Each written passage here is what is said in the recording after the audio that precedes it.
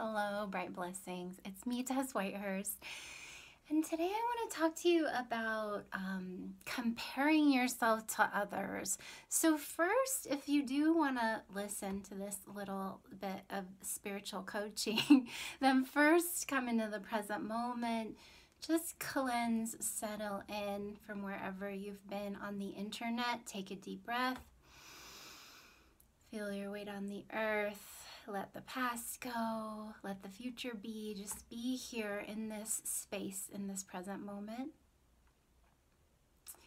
Okay, so comparing yourself. So I want to start by talking about a story about me when I was 6 years old in first grade. So I remember being in first grade, and that was the year that being first in line started to be a big deal.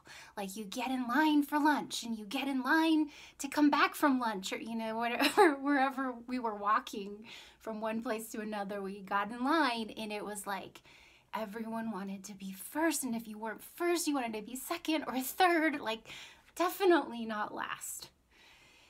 And I remember starting to get really uncomfortable about that, like really stressed out. Like, apparently, we're social creatures. So if this, for some reason, is really important to everyone, it must be important, and it must be important for my status in some way. So it was really starting to gnaw at me, my little 6-year-old self. And I remember having a talk with myself, like, you know what?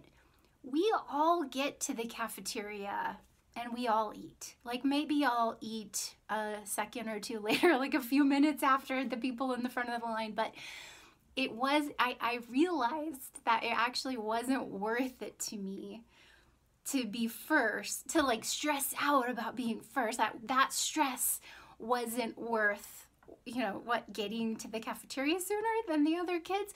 So I purposely would even be last. I would just be like, I'm gonna let everyone else go. And then and even if I would have like some social shame come up about being last, I would just like be like, you know what, I have to let that go because I just can't live with the stress of trying to be first in line anymore. Which I love this story about myself, because I like to look back and see that even then I was looking for ways to try to be more at peace, to try to question the big story so that I could be more at peace. And I was. And the reason I'm telling you the story is because it is so similar to the ways that we can compare ourselves socially as adults. It's like, oh, that person already has this amount of money, or they already have a house that they own, or maybe they own more than one house, or they're married and whatever, and they have that thing, and you think, oh, that means I should have already had that thing by now. This is one example of how we do that. Or I should look this way, or even I should be that age, which is like, okay, yeah, no, there's no power that you have over that. Plus, it's very fair age. We all get to be the same age for the same amount of time. It's quite fair. I mean, those of us who get to be older, then that's a privilege. But anyway, so the point is, we can feel like, we might feel that as social creatures. We might still feel like, ooh, like that pang of, oh, I should have that, or I should be that rich, or I should have that marriage, or whatever.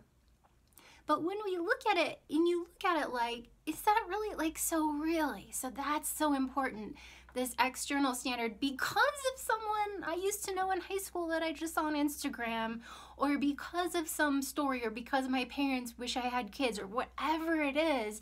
If you like look deeply and you're like, is it worth like measuring up to that standard that isn't really even my standard? Like, is it worth me getting that stressed out about this really imaginary story?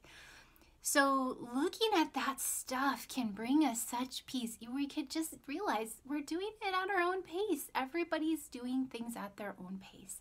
And we don't really know also. Like, I mean, I'm thinking about how, since I'm an author, a spiritual author, and a teacher of spiritual principles, that I know that there are people who expect that I never get angry, that I never feel bad about myself, or never snap at anybody, or never feel, like oh, I want to make some money today, you know, or whatever, like these normal human things that we think and feel.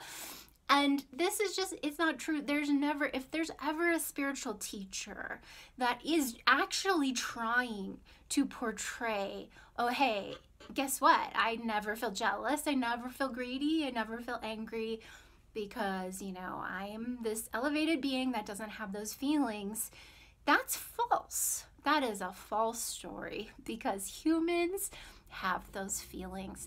And that is it. The point of spirituality is not to become this perfect being that never has any negative feelings at all.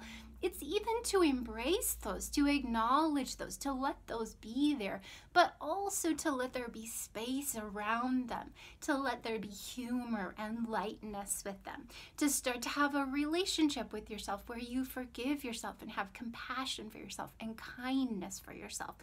So these are the points where we have this ability to look beyond this, these stories we tell about other people and how that relates to us, and let that even be, oh yeah, like this is an opportunity to go into a greater sense of kindness and compassion and presence. Okay, so that is my little bit I wanted to share with you today.